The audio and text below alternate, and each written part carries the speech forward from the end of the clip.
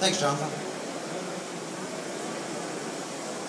So if we switch over here, so for this particular demonstration, as Jonathan indicated, synchronous Ethernet and packet synchronization in general has become a very hot topic. So we wanted to actually put something together that was a little different in terms of combining both the wireline and wireless application. I'm sure for most of you, or for at least half of you that have been participating in the track today with regards to backhaul, you're familiar with this. But in terms of synchronous Ethernet, it's certainly one of the key requirements for mobile backhaul applications, both emerging now and especially for LTE moving forward.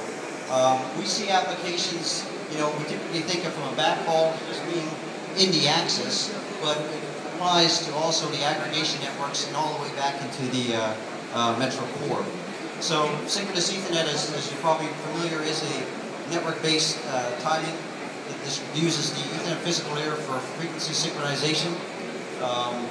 For mobile applications, especially for voice, the critical requirement of supporting synchronization or clocking is necessary so that you're not dealing with voice impairments, drop calls, missing handoffs between base stations. And as we'll show you here with this particular demo, we're looking at synchronous Ethernet as something that's applicable to all forms of transmission from a physical layer perspective.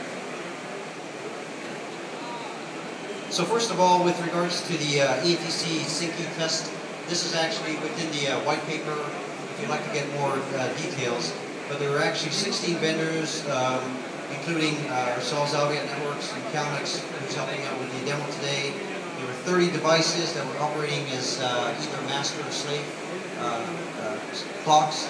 And the tests were run really to qualify or validate that the clocking met the G.823 SSU mass, MTIE and TDEP.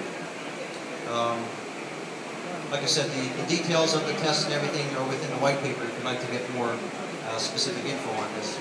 With the specific setup that we've got in this demo, as indicated, we wanted to put together a topology that showed various products, so it's a multi-vendor demonstration, but it also shows various connectivity options.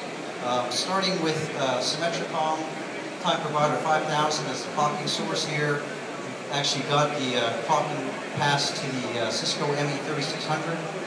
From there, there's an actual giggy electrical interface that goes into the Aviat Networks Eclipse packet node, and we've got a link set up, a microwave link, where you're actually running the Ethernet over microwave at that time with the synchronization. On the far end, you've got the electrical interface coming out to the MRV OS 904 platform, and then there's actually a conversion happening from electrical to optical into the Cisco MWR 2941. And then finally, the traffic is actually passed now to the Calnex Paragon for jitter and wander analysis. So you can see there we've got a combination of Ethernet over electrical, over optical, and over microwave to show the various transport options we have for running synchronous Ethernet. Now probably the more exciting part is what's the actual results. So for that we'll switch over here to Peter, and we'll see what's actually running here. What he's got right here is the time interval error chart. You can see it's like 5 nanoseconds deviation, and he's actually going to pull up a screen that will show the comparison to the actual MTIE TDEP masks. So there, the actual mass, the red line being the mean time interval error, and the green being the time deviation. And he's actually going to do a run to do a comparison of plotting. The actual dotted line represents what the actual is compared to those masks. And in both cases, you can see that they're well within specification. Certainly there's other masks that can be run, but this is one particular one that we thought was important to show.